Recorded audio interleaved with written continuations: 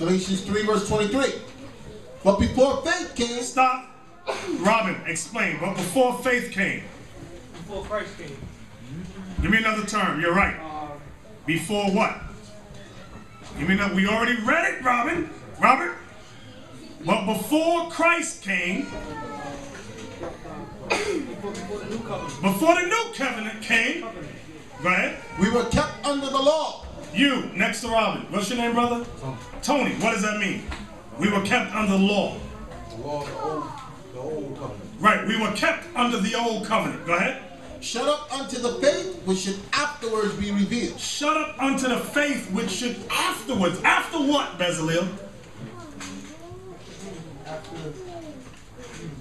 After that was revealed. After what, Isaac? After the old laws. After the old covenant. Go ahead. Wherefore the law was our schoolmaster.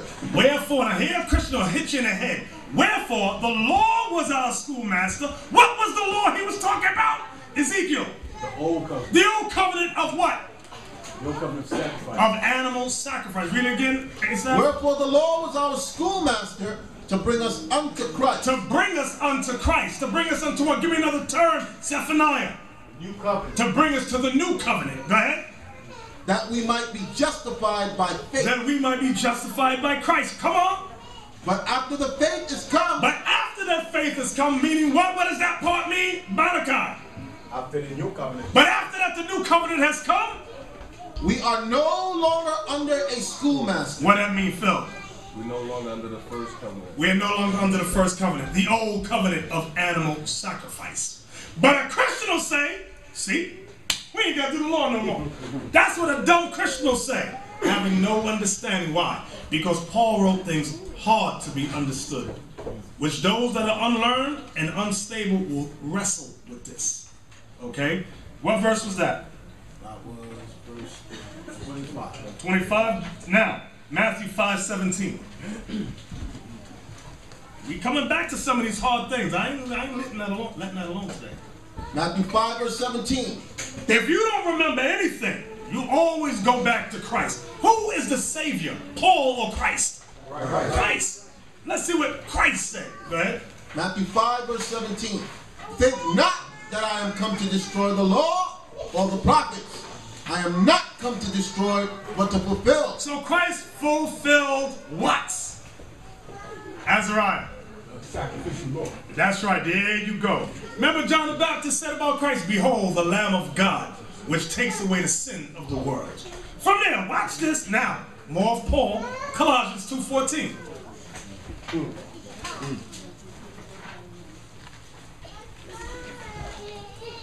Colossians chapter 2 verse 14. Blotting out the handwriting of ordinances that was against us, which was contrary to us, and took it out of the way, nailing it to his cross. Blotting out the handwriting of ordinances that was against us, which was contrary to us, and took it out of the way, nailing it to his cross. A Christian will use that and say, see, the laws are done away with. But let's examine the law. Get me Leviticus 20:13. I want to examine that law. You tell me what was nailed to the cross and taken out of the way. Leviticus 20 verse 13. If a man also lie with mankind, as he lieth with a woman, both of them have committed an abomination, they shall surely be put to death. What was taken away? What was blotted out of that verse? I don't want to see who's thinking. Tony. Read the verse for Tony. If a man also lie with mankind, as he lieth with a woman, both of them have committed an abomination, they shall surely be put to death. Their blood shall be upon them. What was blotted out in that verse? What was nailed to the cross in that verse? Because a Christian will say, you can be homosexual. That's for y'all to get offended. Barnabas. The death part. The death. How do we know that's the part that was blotted out? Here's a clue. We read it earlier in the beginning of the class. Zephaniah. Let's see who Not gets it. going up. Think I had messing up. Acts 13:38. Let's go back now to Colossians 2:14 again. So we read Leviticus 20:13 just for an example. Go ahead. And we're going to get some more. I'm going to see who's thinking. Colossians 2 verse 14. Blotting out the handwriting of ordinances that was against us. So what was against us? Those judgments. Let no man therefore judge you in meat or in drink or in respect of an holy day, or of the new moon or of the Sabbath day. Stop. Now this is another famous scripture. Let no man therefore judge you in meat or in drink, my brother, or in respect of an holy day, or of the new moon, or of the Sabbath day. So we ain't got to keep none of that. But is that really what that's talking about? Who was going? Here's my first question. It says, let no man therefore judge you. Who was running around throughout Jerusalem judging everyone? That's the first thought you got to get in your mind, Josiah. Who was running through Jerusalem judging people? The scribes and the Pharisees. Once you got that thought, now you're a little better. Now read it again. Let no man therefore judge you in meat or in drink or in respect of an holy day, or of the new moons or of the Sabbath day. Now you need to know, because a Christian will say, see, you can eat pork. But that's not what that's talking about. Here's a precept that explains that. Ezekiel 45 and 17. Ezekiel 45 verse 17. You'll be amazed. I've heard some quote-unquote Israelites break that verse down and say, you can eat whatever you want. You don't got to keep no holidays no more. And I'm looking at them like, are you Israel indeed? Ezekiel 45 verse 17. And it shall be the prince's part to give. The prince is the priest. That's the prince. Read it again. And it shall be the prince's part to give burnt offerings and meat offerings. Meat offerings. Listen good, Robin. Listen good, Tony and Steve. To give meat offerings. Go ahead. And drink offerings. And drink offerings. In the feast. In the feast. And in the new moon. And in the new moon. And in the Sabbath. And in the Sabbaths. And in all solemnities. And in all solemnities. Of the house of Israel. Of the house of Israel. Let's go back to Colossians now. Let no man therefore judge you in meat. What is the meat talking about, Steve? Is that talking about pork? What is it talking about? No. You didn't read what we just read, Steve? In Ezekiel 45:17? Precept upon Precept must be upon precept. Corey, talking about the animal sacrifice. give me the words. Your answer's The Old right. Testament. No, I want the words we just read. Read it, Asaph. Let no man. Let no man.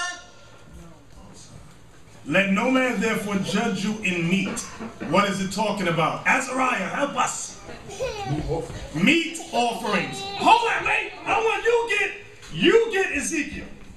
And you stay in Colossians. I want you to stay in Colossians. There's a reason. There's a reason. We gotta look at them both You gotta together. look at the words. Because a Christian Israelite, oh, is there such a thing? Will come with some stupidity. Ezekiel 45:17. You read yours and then y'all stop. You go. Colossians chapter 2 verse 16. Wait, y'all stop ain't there. You got it? Come on. You still ain't there yet. I want Asaph's first. Let no man therefore judge you in meat. Stop. Go ahead. Ezekiel chapter 45 verse 17. And it shall be the prince's part to give burnt offerings and meat offerings. Stop. What kind of offerings, brothers? Meat offerings. Asaph? Let no man therefore judge you in meat or in drink. Stop. Y'all stop. And drink offerings. Drink offerings. Asaph? Or in respect of an holy day, or of the new moons, or of the Sabbath days. In the feasts and in the new moons and in the Sabbaths. In all solemnities of the house of Israel. Y'all see that? So it's talking about meat offerings and drink offerings. What is that going with? Sacrifices. Sacrifices. Go back to Colossians 2. Again. Let no man therefore judge you in meat or in drink or in respect of an holy day, or of the new moon, or of the Sabbath day. Let's get some more. Let's get some more. Get Leviticus 23:37. Here's another precept. You'll be surprised. I'm shocked when I've seen Israelites use this verse and sound like Baptist preachers. Leviticus chapter 23, verse 17. Verse 37. Verse 37. These are the feasts of the Lord, which ye shall proclaim to be holy convocations, to offer an offering made by fire unto the Lord, a burnt offering and a meat offering, Meat offerings, a sacrifice, and a drink offering, drink offerings. everything upon his day. Everything upon his day, because different holidays require different what? Sacrifices, meat offerings, and drink offerings. Let's go back. Here's another precept. Numbers 28, 9 through 14. Don't ever let a dumb Christian or an ignorant Israelite try to deceive y'all in not keeping the commandments. And they'll use Colossians 2:16. Numbers 28, verse 9. And on the Sabbath day, 2 lambs of the first year without spot. You see what was done on the Sabbath day? 2 lambs of the first year without spot was offered. And 2/10 deals of flour for meat offerings. Meat offerings, come on. Mingled with oil, and the drink offering. And the drink offerings, come on. Thereof. This is the burnt offering of every Sabbath, besides the continual burnt offering and his drink offering. Come on. And in the beginnings of your months, What's the beginning of our months, brothers? The new moons. ye shall offer a burnt offering unto the Lord. 2 young bullocks. 2 young bullocks. See, this is different than on the Sabbath. That's right. And 1 ram. 7 lambs of the first year without spot. And 3/10 deal of flour for a meat offering. Meat offerings, the bullock and the ram. What's the meat offering? Was that it? Mingled with oil for 1 bullock, and 2/10 deals of flour for a meat offering mingled with oil. Number 14. And a several 10th deal of flour mingled with oil for a meat offering unto 1 lamb for a burnt offering of sweet savor. Come on. A sacrifice made by fire unto the Lord. And their drink offering. And their drink offerings. Come on. Shall be half an hin of wine unto a bullock, and the 3rd part of hin unto a ram, So for every bullock, you have to have a half hin of wine. Go ahead. and a 4th part of an hin unto a lamb.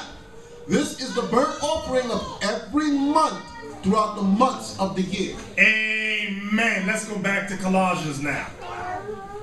So now, Colossians 2:16. Colossians chapter 2, verse 16.